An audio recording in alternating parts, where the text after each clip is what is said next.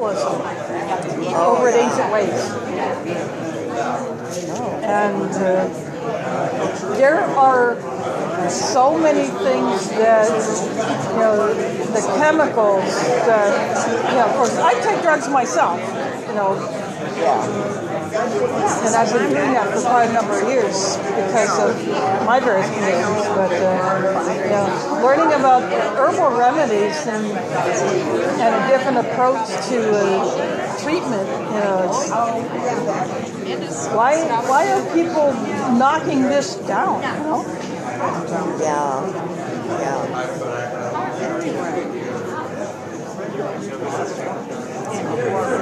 After all, food was the first medicine because people would eat plants, or they would store their food into a tea and drink it, or they would make it into a pulp and apply it to the skin. Yeah, you're right, Archer. I never thought of that. You can take, for instance, thin willow bark. We got to that. Shave it off the branches or twigs, put it into alcohol such as like vodka, because just plain vodka, because it has no flavor in itself, and then you let that sit for at least a month, and then and if it needs to sit longer, it needs to sit longer. It does what it does in its own time, and then you strain it, and you have what's called willow bark tincture, and you use a few drops at a time to treat whatever. Section 2. Hope you're refreshed and ready to re-engage. Yeah. Get up and sit down. Sit down.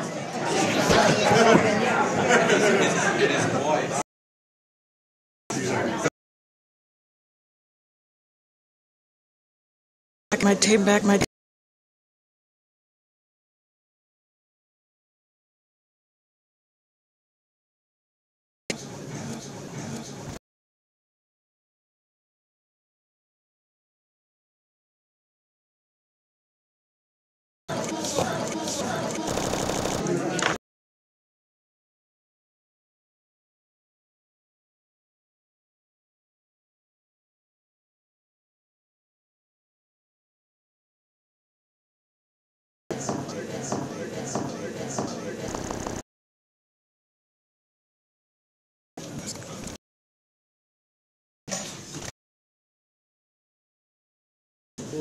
into the second segment here. And what I want to do in this second segment is talk about the fourth and fifth section of the book, strategies and tactics. But I really want to make the most important aspect of the book, which is how do we get our energy back to do battle? And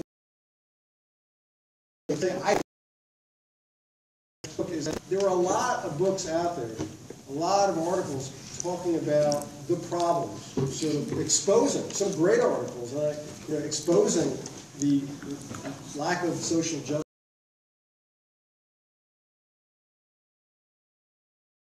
A few strategies. It's my mission to get up, stand up. Like we can talk about a few more here. Maybe some of you know others. But what I felt was the gap, the void, was like, how do we get this energy back to do battle? What happens in traditional activism is you get people, the majority of people, to understand there's a serious problem here. It really wasn't the case. Through earlier that there's that Americans that and they have certain policies. Activism.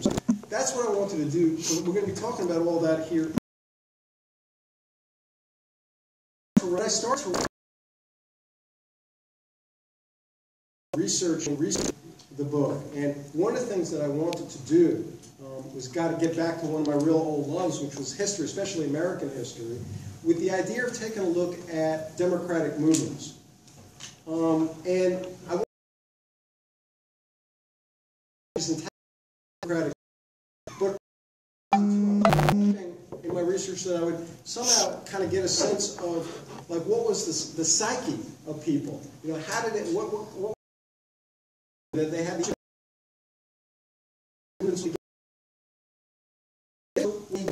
doing research about democratic movements, at least for me, it doesn't take very long before you run into the name of Lawrence Goodwin. Okay, no relation to Doris Goodwin, very different kind of historian. He actually started out as a journalist, and he became pretty well known among historians as a historian of democratic movements around the world.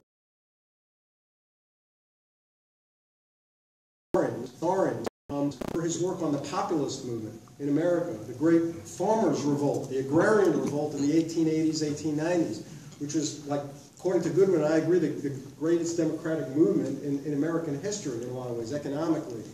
And we're going to talk about strategies in the populist movement, but for now, I want to just talk a little bit about something else, just about what he talked about early in one of his books, his famous book, is something called the Populist Moment, is what it's called. And he talks about, for him, when you look at what the psychological and cultural building blocks for democratic movement, that he thought that there were two important areas. And these, for me, became important organizing principles of Get Up, Stand Up, because building blocks that he referred to was one, individual self-respect, and two was collective self-confidence. And by individual self-respect, what he meant was that people did not view themselves as inferior. That even in that popular, many of these folks did see that as inferior. Had schooling that they farm a lot of themselves,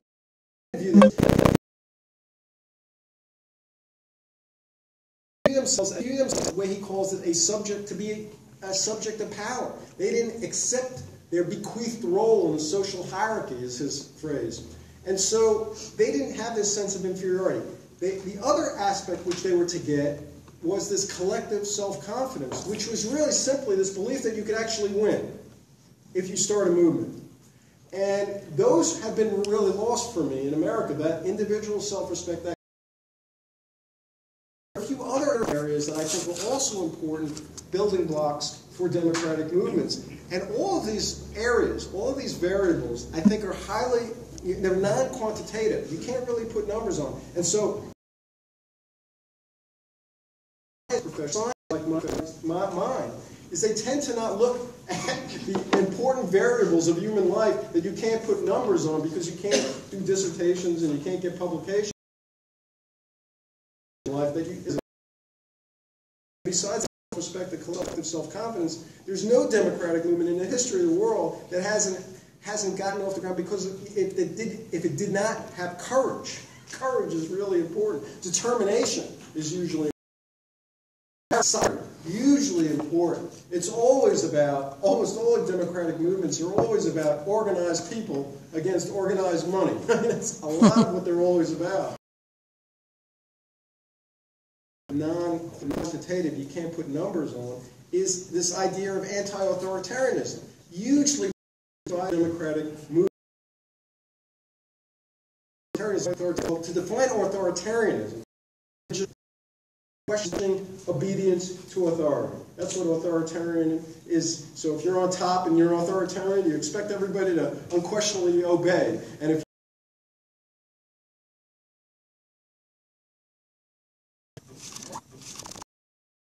parties, you just question whether you take them all seriously or not. I mean, you say like, well, does this authority know what they're talking about? Or do they lie? Do they actually care about people who take them seriously? Legitimate. When you're an anti-authoritarian, you challenge that authority. You resist that authority. This, for me, is essential to democracy. And if you're not having, an educational system and a whole society which sanctions and validates that as being okay, you pathologize. That's vital to democracy for more than one reason. One is vital intellectually. You can't have real democracy without that healthy anti-authoritarianism, where people are challenging and questioning.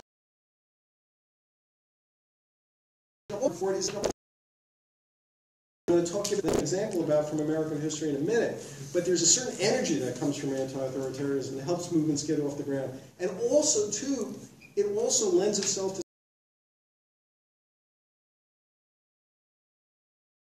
in a lot of ways, when you see somebody else you know in your community who is challenging illegitimate authority, and you support them in the flesh, that's how you really build those strong bonds. And you need them because, I mean, when you have a democratic movement, there's somebody at the top, some elite, who's not going to want to give away. So you better have that solidarity. And so all of those things are real important. If you take a look, for me, in American history, there has really been a kind of decline in American society. In terms of anti-authoritarianism, the decline, you can see it really most clearly is at the formation of this country, how anti-authoritarian our country was.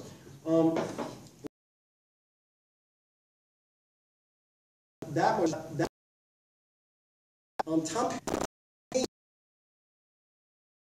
in American history, and he, unlike the elite founding fathers, and most of them were elitists. I mean, George Washington was the richest man in America in land dealing. Jefferson had slaves. Even the guys in New England were kind of Brahmin, attorney elitists in their government. Their guy, the Adams, John Adams, but very different.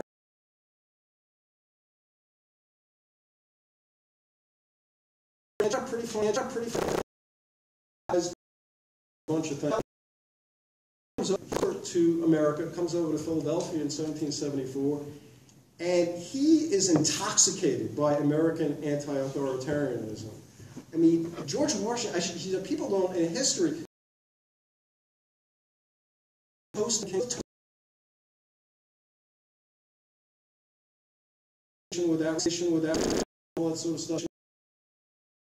From England, and he says the whole of British authority is illegitimate here for us. He said it's not just Parliament. To heck with the British company. We need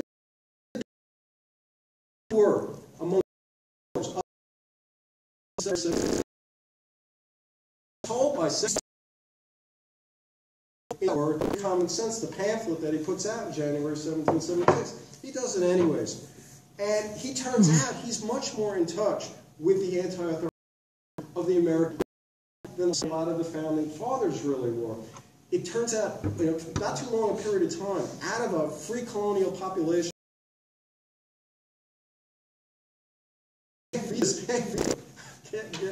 that's the equivalent of over 50 million people today. And it really sparks this American Revolution. 6 months of independence. He's really good share here for this thing. They realize that the people are ready to roll here. And, one of the things that even his enemies at the time, and a lot of those founding fathers, personally did not like Paine, and politically, he was way too democratic for them. Guys like John Adams and a lot of their others. But they all admitted that, he was the most important democratic. By the way, in America, he went back to Europe and wrote the Rights of Man, trying to have democratic revolutions everywhere. There's a whole long story of how sadly America paid him back for that, but that's a whole other story. But the energy, I think, for me, what I wanted to talk about in that fourth section of Get Up, Stand Up is how do we get back that energy of individual self-respect, collective self-confidence, solidarity, courage, determination, and this anti-authoritarianism. So how we focusing on liberation psychology, right? Because I think it's really an important notion that's not known so much here in America. It is known much more in places like Central America, South America, Africa, and we'll talk a little bit in a second why. And first, I want to talk a little bit about how it was that discussed. We know about liberation theology, all right, which really is basically a kind of movement of many embarrassed Jesuits and Franciscans in Central. A lot of what mainstream church policy in those areas is maintaining the status quo. It's just keeping people in power, and the status quo is one of supreme injustice economically, socially, and for them, you know, they're embarrassed. They're part of that system, and so they want to create this liberation psychology that helps people actually get more justice in their life. And so I have a psychology profession, how we have become increasingly, as a profession, just helping people adapt and adjust to everything, whether it was through with drugs or with psychotherapy.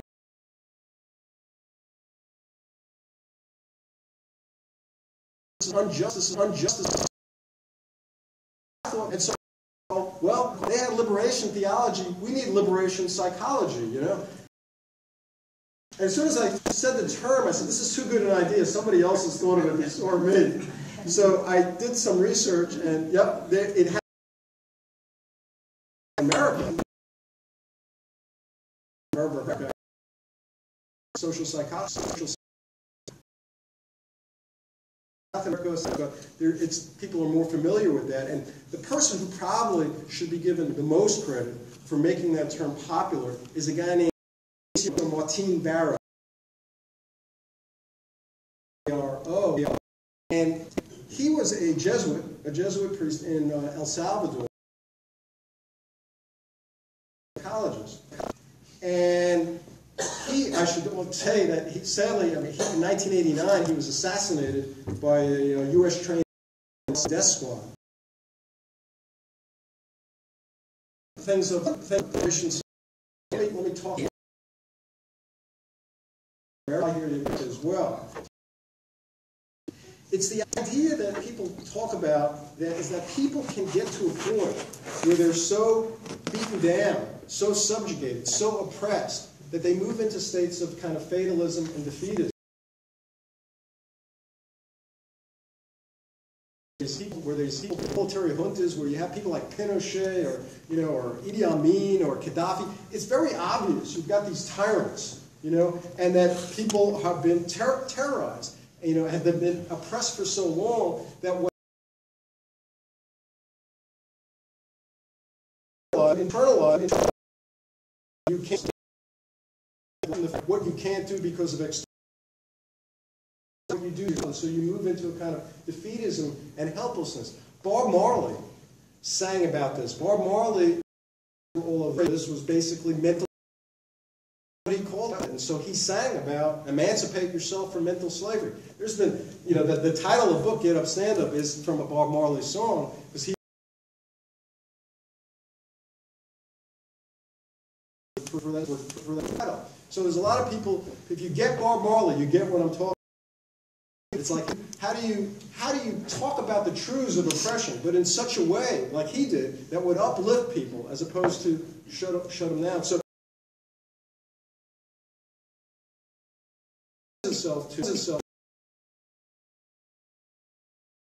this core time, in some ways,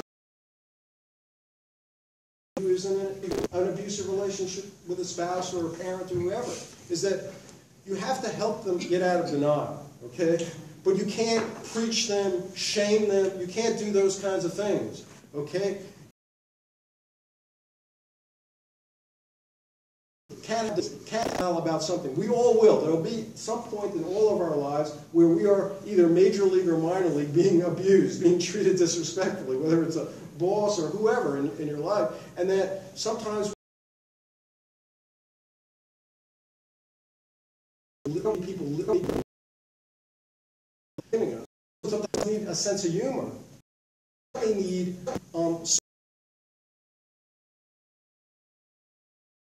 we need some creep to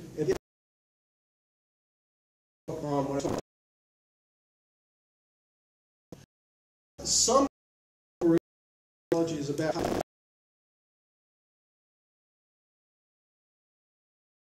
used to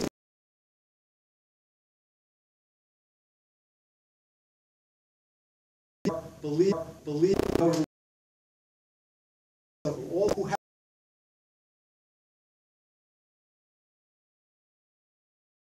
before united that would be on that.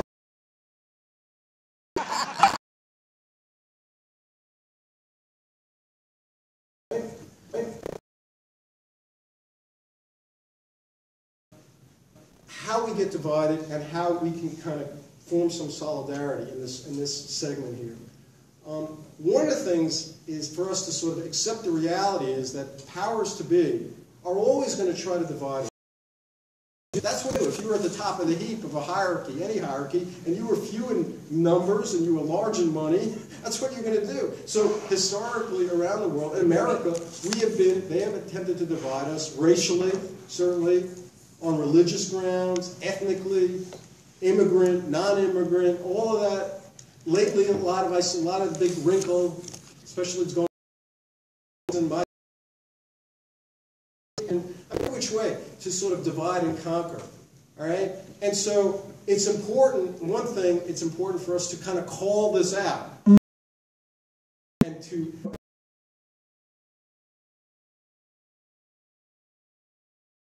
Here in this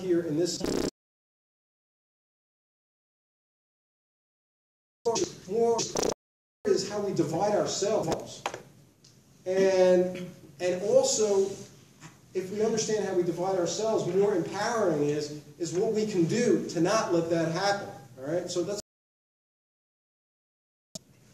one area that I talk about in Get Up Stand Up is this.